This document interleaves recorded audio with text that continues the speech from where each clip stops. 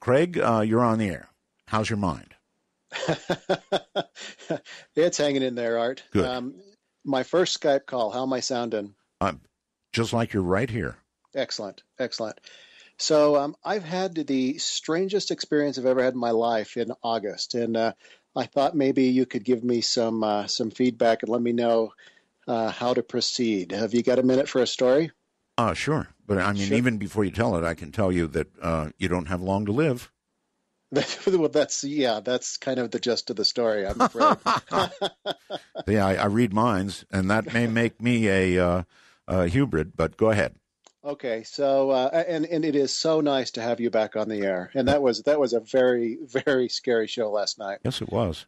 Um, okay, so let me just give you a little bit of quick background about me, so that this little experience will make sense. So I'm in my 50s. My daughter is in her 20s. She has no children. I have no grandchildren. One of my hobbies, I have a little fleet of kind of vintage motorcycles and classic cars, all in various states of disrepair that I drive around during the summer. Probably all over the yard, right? I've got a big warehouse that I Okay. put them in, so All they're not sitting out getting rusty. Okay. But, and I've always told her, look, when I'm gone, you can do anything you want with these cars and motorcycles. The only thing is I've got this 1931 Model A that's been in the family since the 50s. My dad and I restored it. Please keep that. And then I've got this little 1972 Honda XL 250 that was my first big motorcycle, and it is just like in showroom condition. So those are the only two that that I'd like to see stay in the family. Yes. So during the summer, I like to get up early and before I go into the office, and I'll stop in at Starbucks with my planner and have a cup of coffee and get ready for the day, usually between 6:30 and 7. So the second week of August, I think it was the Wednesday, the 12th, I am sitting in Starbucks having a cup of coffee. I've ridden my little Honda 250 down in that morning, and a fellow comes in and he says, "Hey, whose little Honda is that outside?" And I said, "Hey, it's mine." And he said, "Hey, I've got one, that's just like that." Mm. And so he comes over to the table and he stands there and we chat for a few minutes. And you know how sometimes you just run into somebody and you just have this rapport with them. And this guy looked like he was maybe in his late 20s, early 30s. And we talked about cars and motorcycles. And in this short conversation we had, he also mentioned, he said, my grandfather left me a Model A and this bike. And I said, "Oh, that's that's a coincidence because I've got a Model A as well." And I'm thinking, God, I had to get to know this Guy guy. is my soul brother. Yeah. Yeah. Somebody that that gets their hands greasy, and we can work on these vehicles together. Yes.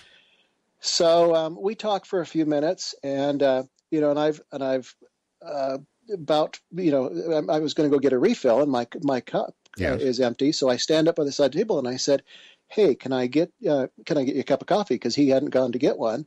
And he said, "No." He said, "I don't have much time." He said, I really need to be going." He said, "But I need to tell you something." He said, "And I know this is going to sound crazy." He said, "But and I can't tell you how I know." And it was really weird. And he started to get all serious, looking right into my eyes, and his tears started to well up in his eyes. And he said, "Do not go to Alaska in October." And I probably go. I'm a geologist. I go work all over the Western U.S. and I go to Alaska 5, 6, 7 times a year. And I didn't have a trip planned, but and I kind of laughed. And he said, "I can't tell you how I know this, but I just need to tell you, do not go." And and tears were in his eyes, and he reached out and grabbed around me and gave me a big hug, and he whispered something while he was hugging me, and I was so kind of taken aback. And you know how sometimes when you hear something and it takes a little while I didn't understand what he said, and he let go of me and said, "Remember that." And he turned and strode towards the door, and I saw him go out the door and past the windows, and I sat there for about 10 seconds processing, what did he say? And suddenly it came to me. He said, "Love you, Grandpa." And Oh my God. Whoa. Oh my God. And so, and it's like I took off out the door and around Wow. the corner, and just as I rounded Whew. the door around the corner, I kind of saw this flash, and it was, it's like 6:45. It's early in the morning, and and it could have been like the sun glinting off a windshield or something. But when I came around the corner, there was no one there, and there weren't any cars, and it's like 250 feet to the next doorway, Yes. and there was nobody there. And I'm a scientist, and I don't know how to. I mean, yeah, this flash could have been, like I said, the reflection, and this guy could have just been a coincidence, and maybe he was messing with me, but Doesn't sound like it to me.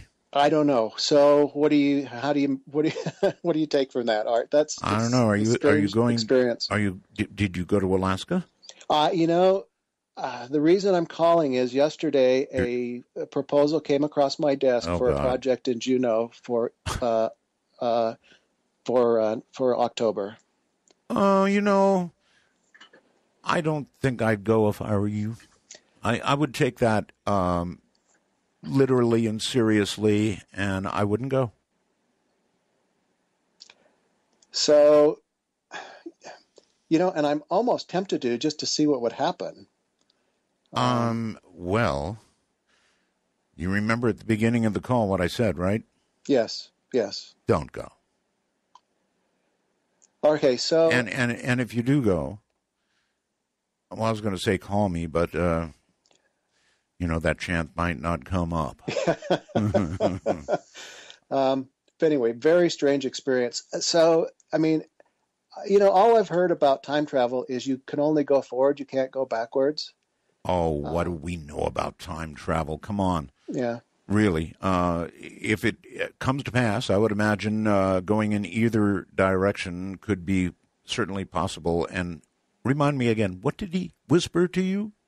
He said, "Love you, Grandpa." Have a good night, sir. And trust me, don't go to Alaska. That sounds serious. That was a whale of a call, wasn't it?